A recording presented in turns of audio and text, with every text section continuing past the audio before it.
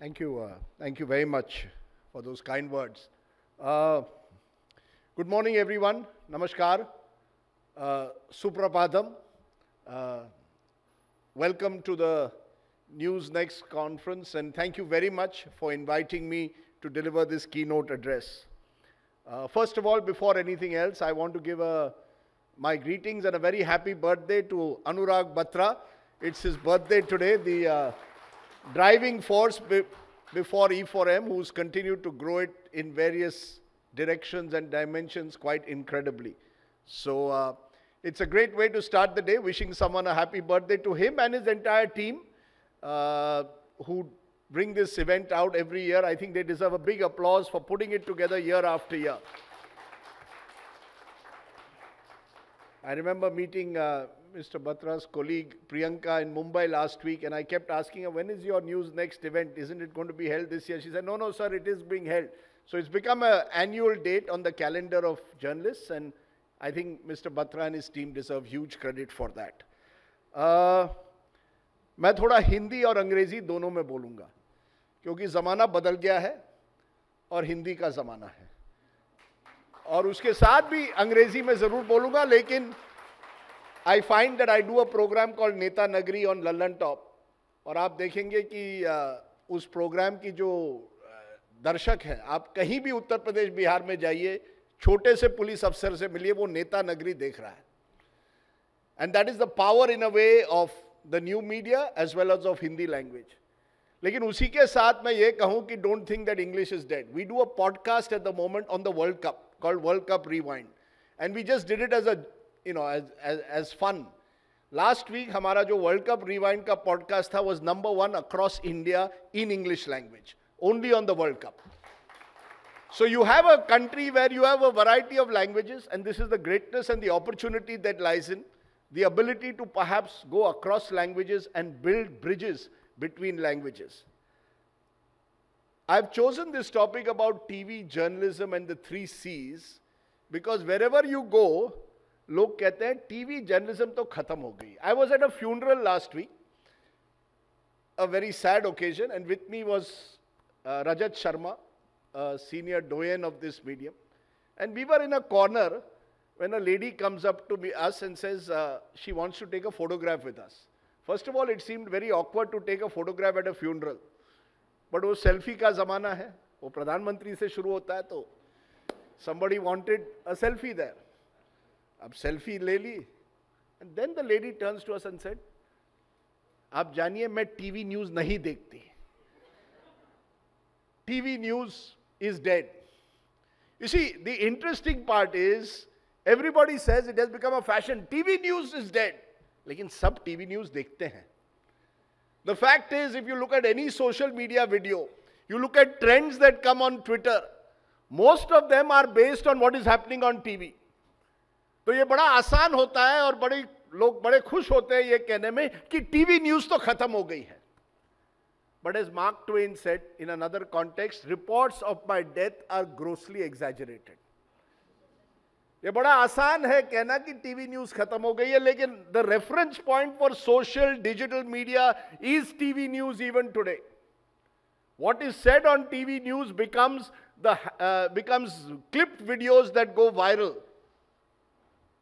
So therefore, TV news is not dead. But TV news is in ICU. Please get this right. TV news is not dead. Far from it. But TV news is in ICU. Because TV today faces challenges of a kind that perhaps were not visualized when we started this 24/7 TV revolution 25 years ago. What is this crisis that TV news faces? I have identified 3.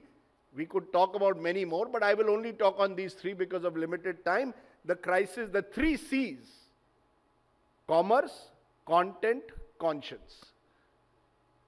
Commerce तो हम जर्नलिस्टों के हाथ में नहीं है. Commerce is in the hands of people like Dr. Batra, Vineet Jain, and the others who own these platforms. The fact is, the business model of TV news as we knew it has broken down.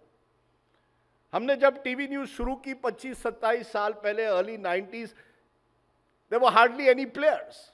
In fact, till the 2000s, we had only 5 or 6 24/7 news channels in the early 2000s. Today, there are 397 registered 24/7 news channels across India. In languages like Telugu alone, there are more than 20 24/7 news channels. And so in Hindi. The cake has remained the same, but the competitors for that cake have increased in multiple times. और उसी वजह से जो advertising revenue की जो बढ़त है, compared to the number of claimants for it, there is a shrinking market. The truth of the matter also is that people with very deep pockets have come and taken over TV news. And उनको तो थोड़े पैसे में you can get landing pages, you can work in a manner that you can virtually rig the ratings of Bark.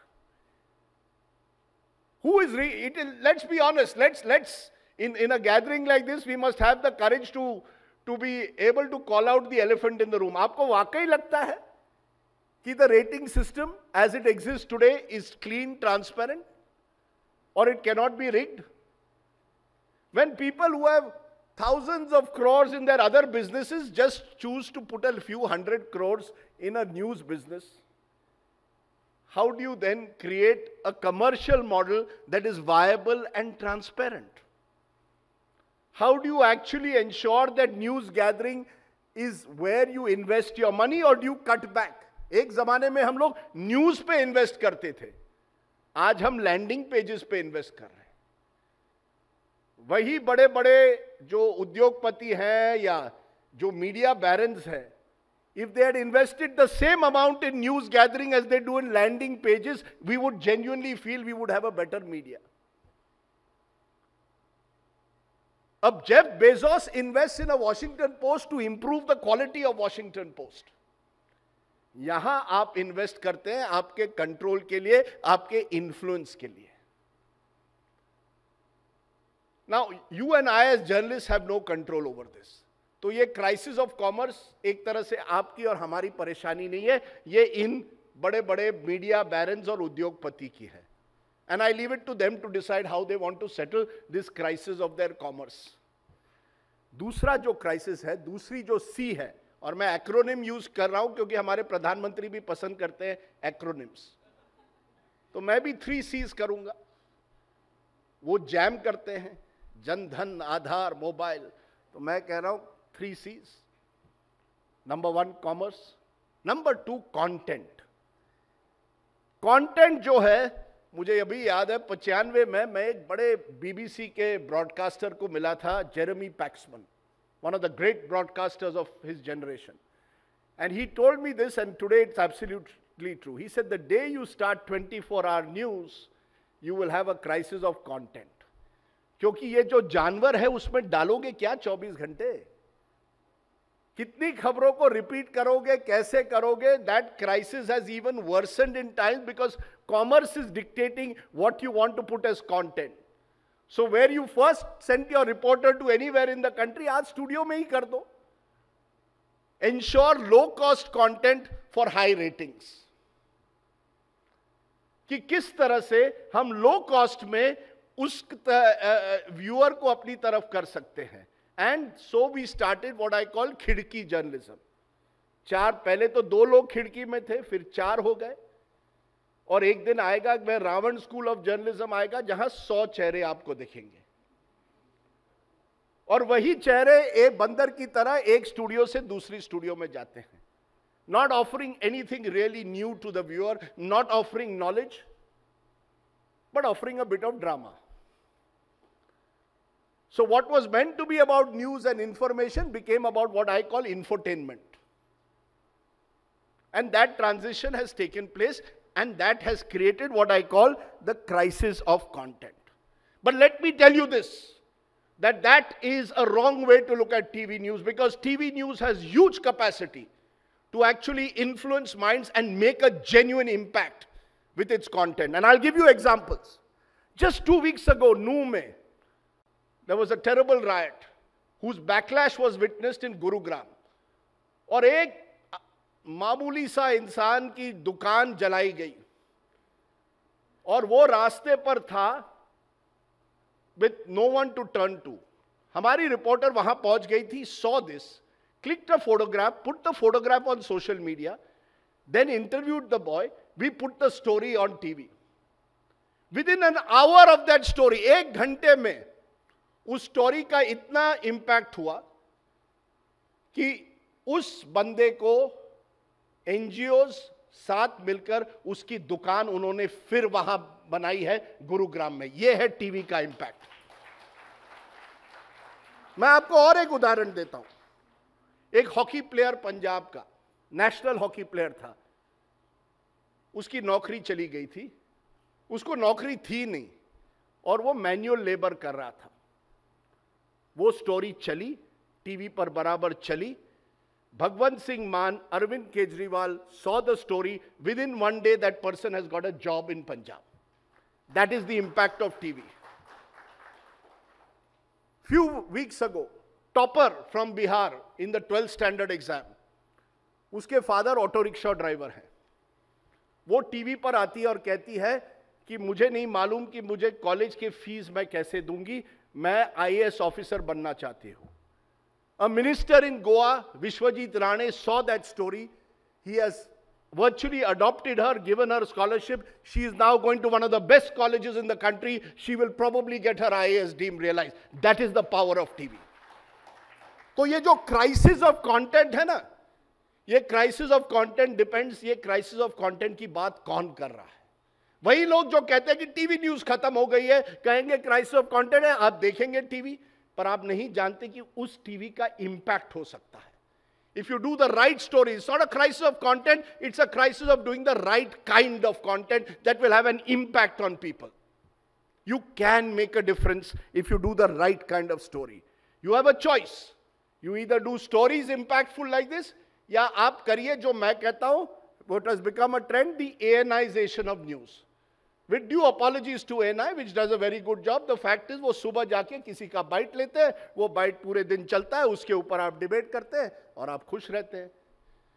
At one stage there was the McDonaldization of news, जहां आप news fast food की तरह कर रहे थे, अब वो ANIzation of news हो गई है। Your choice is, do you want the ANIzation of news or do you want content that can make a difference to people's lives, as I have said in these examples before you? TV news can make a difference to make the world a better place. It is still the most impactful medium, particularly when it is live, particularly when there is a big story. Number 3, and the final thing, is the crisis of conscience. आत्मा जो होती है, ये बड़ी intangible चीज है। लोग कहेंगे आत्मा का मतलब क्या है, but let me tell you this, उसका एक ही जवाब है। जब आप एक सवाल अपने आप से पूछोगे या किसी से भी पूछोगे, आप जर्नलिस्ट बने क्यों, आप पत्रकार बने क्यों, अगर उस सवाल का आपको जवाब मिलता है, आपको इस क्राइसिस ऑफ कॉन्शियंस का भी जवाब कहीं मिलेगा। Did we become journalists only to peddle official propaganda of whichever is the government of the day? Did we become journalists to become the overground mouthpieces of social media, IT cells of political parties? Did we, even worse, become journalists to peddle hate and bigotry in this country? क्या आप नफरत फैलाने के लिए पत्रकार बने या लोगों को जोड़ने के लिए पत्रकार बने? This is where we should press the pause button. एक हिंदी में वर्ड है ठहराव। आजकल कोई ठहराव नहीं होता। आजकल हम एक स्टोरी से दूसरी स्टोरी पर जाते हैं और सोचते नहीं है उस स्टोरी का इंपैक्ट क्या हो रहा है लोगों पर।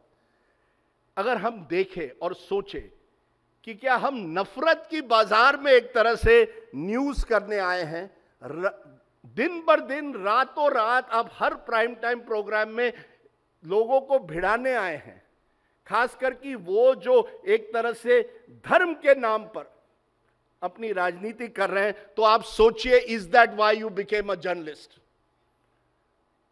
सम of them may well be even awarded today, which is my bigger trouble, because you are then legitimizing and institutionalizing that kind of journalism. I'm sorry to say this, but I must be open, as I said. आप उन धर्म के ठेकेदारों को अगर award देंगे आज, तो आप उसी सिस्टम के में गिल्टी है। ये मैं कहता हूं आज, आपको अच्छा ना लगे लेकिन ये सच्चाई है। If night after night all you do is use your headlines and the power that you have, and as I said, it is an enormous power that you have to divide people instead of building bridges, then you are as guilty and culpable as that person who is peddling this hate propaganda. Therefore, as I said, ये आत्मा का सवाल आपके सामने है. And it leads me therefore to conclude by telling you about Manipur. Only because it is in the news today, not for any other reason. I remember last year when I went to cover the Manipur election, और कोई national channel नहीं था. आज सब जा रहे हैं, parachute कर रहे हैं मणिपुर में. It's a difficult state. You can't parachute into Manipur. It's the most complex and complicated state perhaps that I have seen in this country. But what happened in Manipur is purely ethnic violence bordering on a civil war. This has led to a geographical divide. लोग but गए हैं. आप Imphal valley में जाइए, कोई cookie वहां नहीं आ सकता. आप ट्राइबल एरियाज में जाइए, वहां मेते नहीं आ सकते. Manipur happened in the first week of May. तब हम सबकी निगाहें कर्नाटका के चुनाव पर थी, सभी की, एंड लेजिटिमेटली सो. बहुत बड़ा चुनाव था, सब बड़े बड़े नेता थे, नेता भी वहीं थे. आप जानिए, जो आज नेता बड़ी बातें करते हैं, सब कर्नाटका में थे जब मणिपुर को 3 और 4 मई को जब वहां हिंसा हुई. लेकिन सवाल ये उठता है, did it require a viral video 2 months later for us to wake up to the reality of Manipur? तब तक कोई, बहुत कम लोग उस पर डिबेट कर रहे थे. मैंने मई के तीसरे हफ्ते में 2 बार उस टॉपिक पर डिबेट की. तब एक दोस्त फोन करता है और कहता है, यार ये जो आप दिखा रहे हैं ये वाकई हुआ है. How come it is not in the media so far? The fact was that we had not woken up to the reality of Manipur till it required a viral video for us to do it. When a Manipur MLA is beaten up, Manipur MLA beaten up and is virtually in a vegetative state in the national capital, did it require that for us to wake up to the horrors of Manipur? It was almost as if for some news channels Manipur is not a part of India.